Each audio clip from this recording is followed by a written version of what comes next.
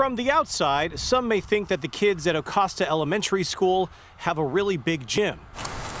You wouldn't be wrong, but if we take a closer look, this is Stair Tower 1. It is a gym with a purpose. This would be the safest place if you're here in Westport or in the area along the coast. Safe from tsunamis. This is the first vertical evacuation safe haven in North America. This is to protect our community and our kids. A safe haven from incoming tsunami waves, built strong. Each one of these stair towers has 50,000 pounds of rebar in it, and with 14-inch concrete walls. With 109 pilings under the structure. If they're shoring, it'll stay standing.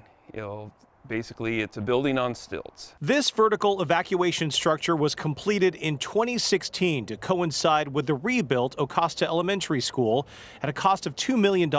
We needed an upgrade for our elementary building, and so this is two birds with one stone, and the community supported it. It is the highest ground for miles, and if a tsunami were to hit, for 2,000 people the structure can hold, it would be money well spent. These vertical evacuation structures are really the important place to have people be able to get to high ground in the event that we have a tsunami. There are 4 towers that people can enter in from. Each of the towers has supplies. We have tarps, ropes, granola bars, toilet paper, emergency supplies. We have an AED also. Along with water, flashlights, and blankets.